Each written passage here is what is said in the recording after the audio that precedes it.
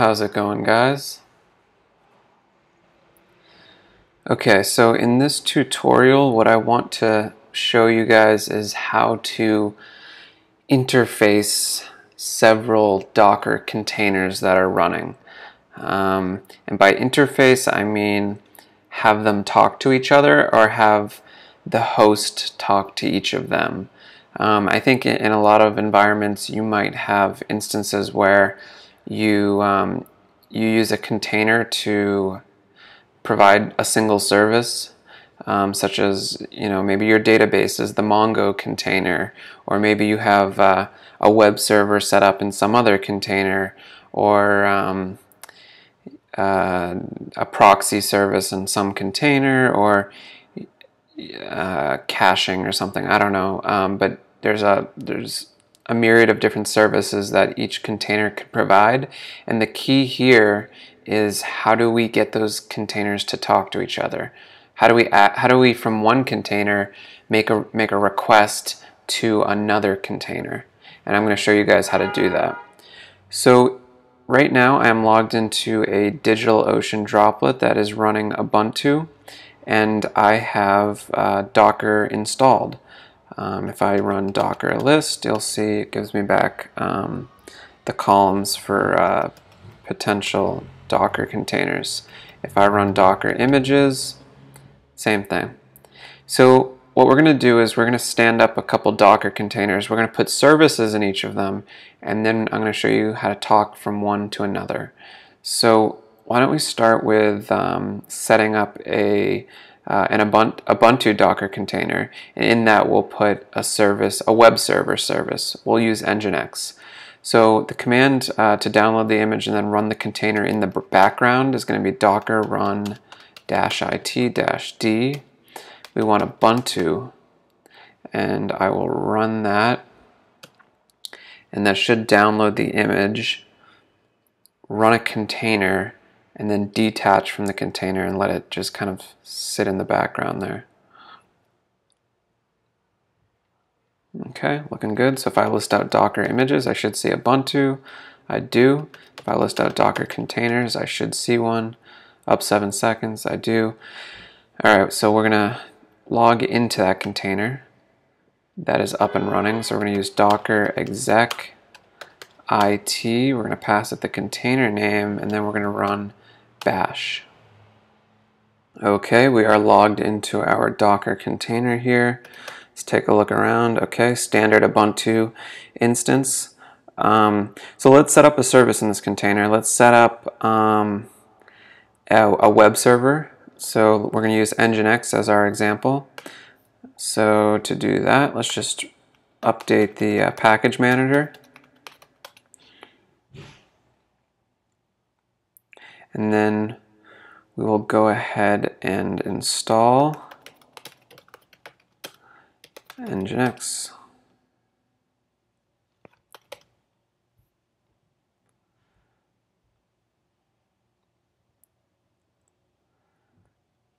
Okay, looking good.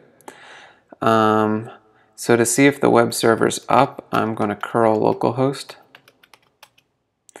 Curl is not found. Let's install curl.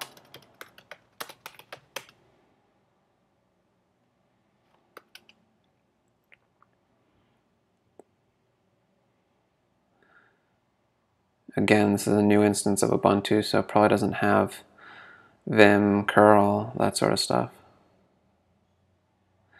Let's try that again. We'll curl localhost. Okay, so nothing's standing up, so I guess nginx didn't stand anything up, so let's go ahead and do that.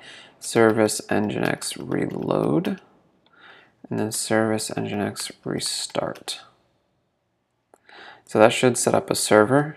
Let's check it out. And it does. So this is the welcome to nginx page that gets stood up, and that is on port 80. Okay, so now we have a container that has a service. It's got a web server set up, so I'm going to log out of that. Alright, so we have container number 1 up, and it has a service running on it. It's got a web server being controlled by nginx. Let's do the same thing, but let's set up a different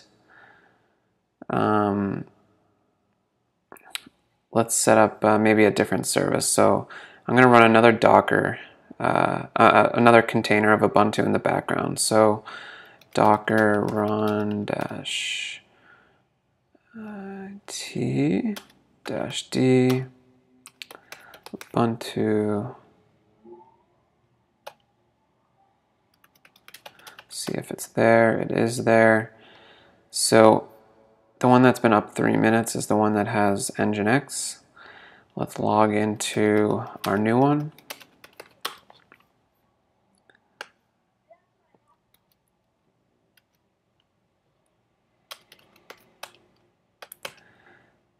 Okay.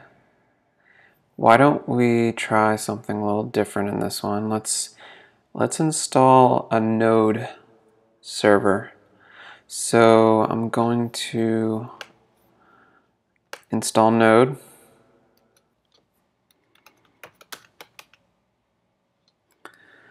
Okay, so I guess it uses the term node.js instead of node. So that's fine. Looks like we have it installed. It's 4.2.6.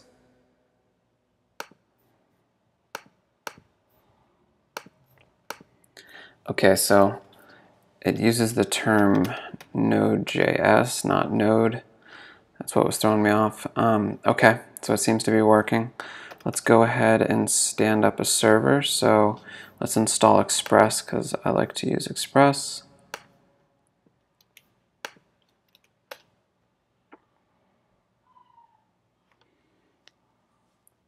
Express is a Node.js web server framework.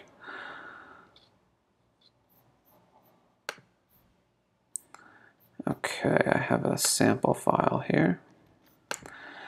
So vim app.js, vim's not installed, apt-get install.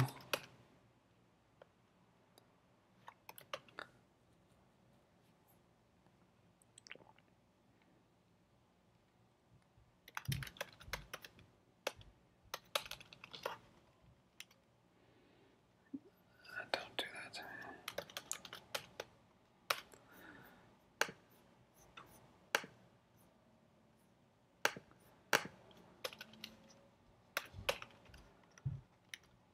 Okay.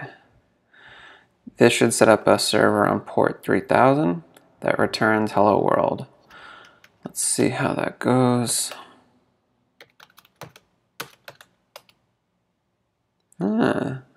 Seems to be working pretty well.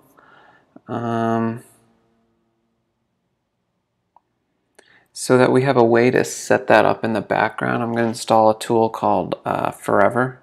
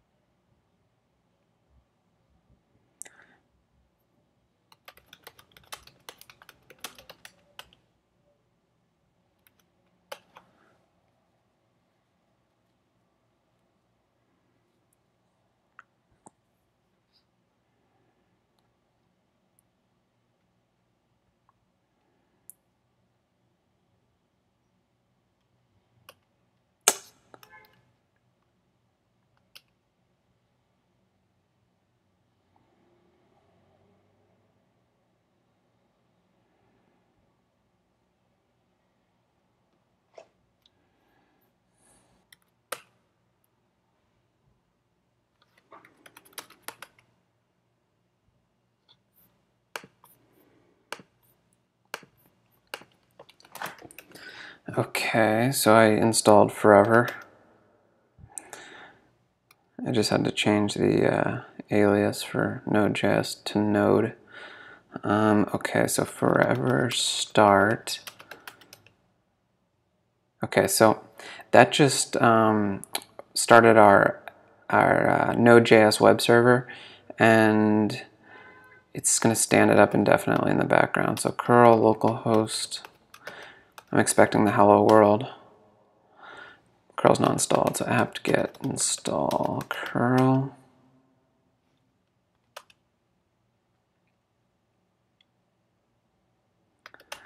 Okay, let's try that again. Curl.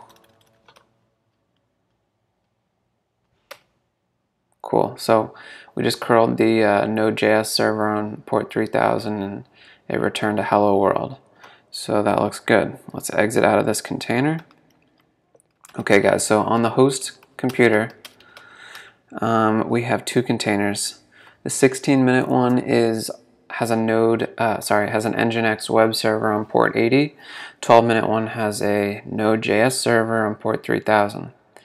So if I from the host wanted to make a request to, for instance, the node server, how would I do that? Well, I'll show you. So we need to get the IP of that container. So I'm going to do docker inspect, and I'm going to pass it the container. So there's a public IP associated with that container, and that is this field here, IP address. So if you want a better command for that, you could do docker inspect container, and then you can egrep, and then we'll pass it a regular expression that does something like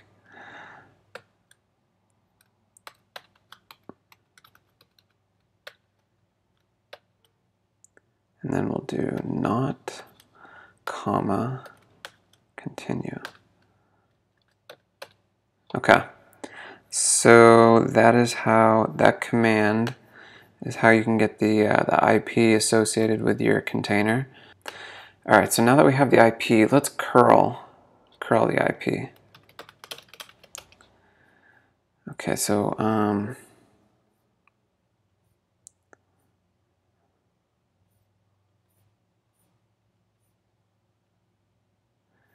okay, so right now we're looking at the Node.js one. Okay, so if I do curl and then I pass and I look for the Node.js IP. So actually there's nothing on port 80, but what if I do 3000? Ah, hello world. So using these IPs is basically how you can talk to the containers. It's the same idea as if you were talking, like if this IP was remote. It just happens to not be remote. Instead, it represents a container. So from within the host, if a request is coming in from the host and we wanted to proxy it to a container, we could do that just by grabbing the container's IP address and then acting as if that's the origin. And then we can hit the port that we are concerned with. So let's do the same thing for our nginx server. So let's grab the container of the nginx. And let's do that command that I just came up with. I'm expecting it to return our web page. So let's try that. And what port do we want to hit for the nginx? Port 80, and that should be the default, so I'll just omit that. Boom, we got our nginx web server web page that came back to us. So from the host, we can easily talk to these other containers. It's really easy. We can proxy a request to these containers. If it was a database, we could connect to it. It's pretty straightforward. Now I'm going to show you a more advanced thing.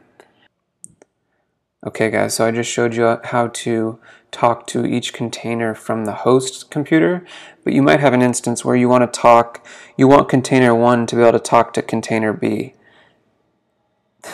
Container 1 to talk to container 2. And we'll do that. What we could do as an example is we could set up Node.js so that it makes a request to, or it proxies the request to the nginx container, or we could set up the nginx web server to proxy request to Node.js. But because that development is going to take too much time, what I'm going to do is I'm going to log into one of the containers, and I'm just going to curl one of the other containers to show you that those connections are open and you can make those connections to each other.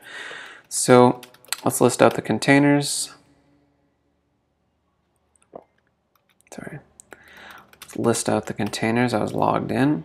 All right, so the one that's been up longer, is 23 minutes, is the nginx, and the one that's been up 19 minutes is the node.js. So why don't we log into the node.js container, and we'll make a request to the nginx container.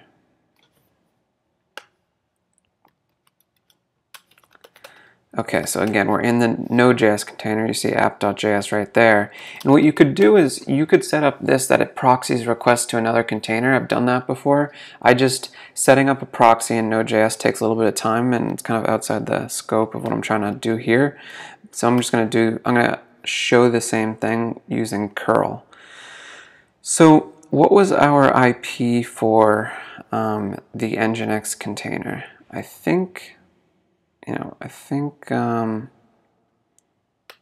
Actually, let's check that out again. So it was docker inspect. Okay, so that was our IP. Copy that.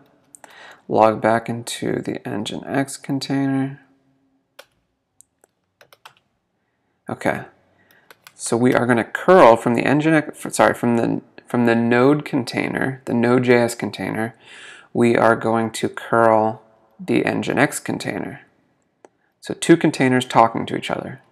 So we put the IP in there, and again it should default to port 80. And I'm expecting the nginx container to respond with the welcome to nginx HTML page, because we're hitting port 80 on that container. And there it is. So this is container to container interfacing. Again, we just use the IPs as we would any other origin, and it works well. So that is, I showed you guys how the host can talk to the containers, but I also showed you how the containers can talk to each other. So this is kind of how you can map together all your different services, and I hope it is useful for your development going forward.